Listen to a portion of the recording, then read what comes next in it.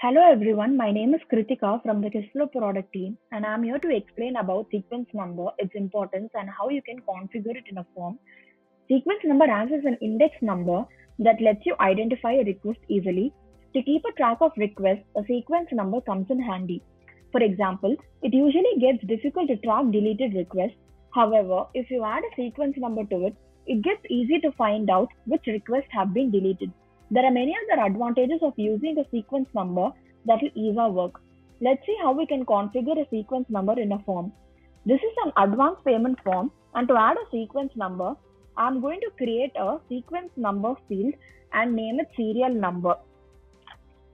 As we scroll down under format, select the number of digits you want to use as the sequence number starts from the drop down. I'm selecting 001. In prefix, enter what should be shown before the number. In this example, I want the requester department along with the sequence number.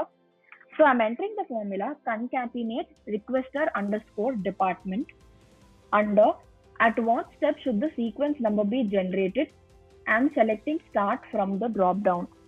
Now that we have finished setting up the sequence number field, let's click simulate to test it.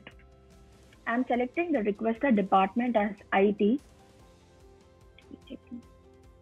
and when I click submit, you will notice that the sequence number field has generated the serial number IT003 since we chose the department IT and we chose the format 001. This is how you can configure a sequence number.